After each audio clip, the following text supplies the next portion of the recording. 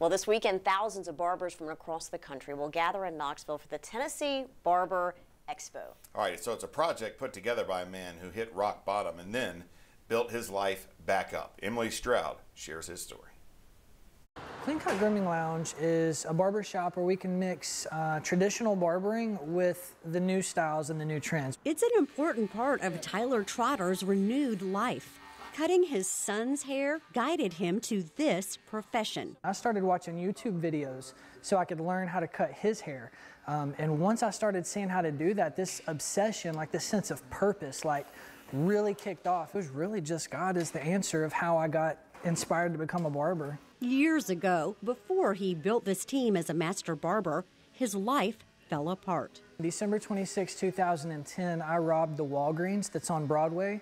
And that was because I was addicted to everything, literally everything. Narcotics had just taken over control of my life. I'd lost my kids to DCS, I lost my home, I lost the family that I'd created at that point, and I lost all sense of direction and purpose in my life. Tyler Trotter went to jail for a year, and as soon as he got out, he went right back to using drugs. I could feel the withdrawals already starting again, like my body was asking for more drugs, and I just prayed. I said, God, you've got to help me. Like, you've got to be real. Like, I need help. He found the answer to that prayer in a 12-step program. I'm now clean. My life is good, and now I have a sense of direction for where I'm going with my life. A friend of his with a similar personal background put together barber expos in Connecticut and in Las Vegas. Tyler and his business partner, Bianca Dion, organized the Tennessee Barber Expo. It's all day on October 20th at World's Fair Exhibition Hall. It probably would have made more sense on paper to do it in Nashville, but I don't live in Nashville. I live in Knoxville, Tennessee, and we got a bunch of great barbers. This industry's exploding right here, so it just made sense to have it right here. Barbers will learn new techniques from experts, check out vendors, and show off their own skills.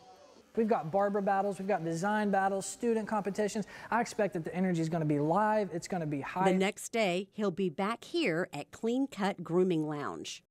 Jesus Christ saved my life, and that my life is so full right now. And to have a purpose-driven life and to be able to just move and do what you're supposed to be doing, there's no feeling like it. I've never experienced peace like this in my life. I'm Emily Stroud, live at 5 at 4.